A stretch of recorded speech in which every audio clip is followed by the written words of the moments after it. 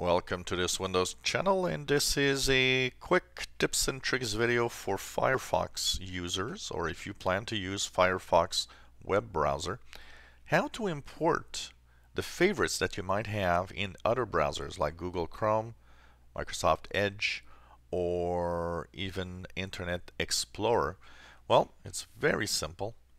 Simply start your Firefox browser. So I'm going to start it from here.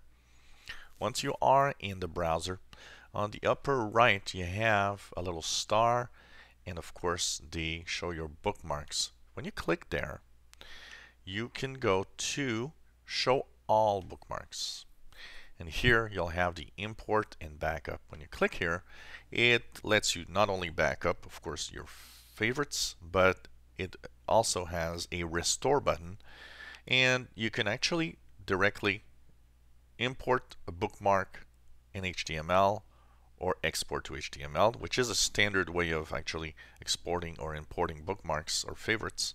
But the best is import data from another browser. When you click here, it gives you the choice: Edge, Internet Explorer, or Chrome. So here I'll use Edge and click Next. Cookies, browsing history, saved password, and favorites.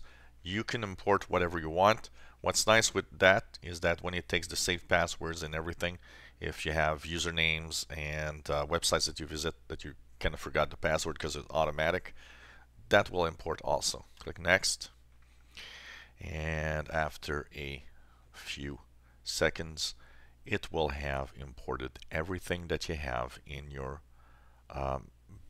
whatever browser you are using. So it could be Microsoft Edge, it could be Internet Explorer, Google Chrome, whatever, and then you click the finish button, and you should technically see that you have bookmarks from now. So for example, if I click here, you see that I have some of the bookmarks now that are here.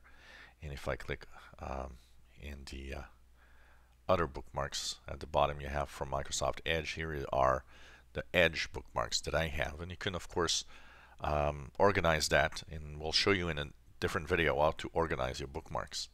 And one of the things that I like to have very often is a bookmark toolbar.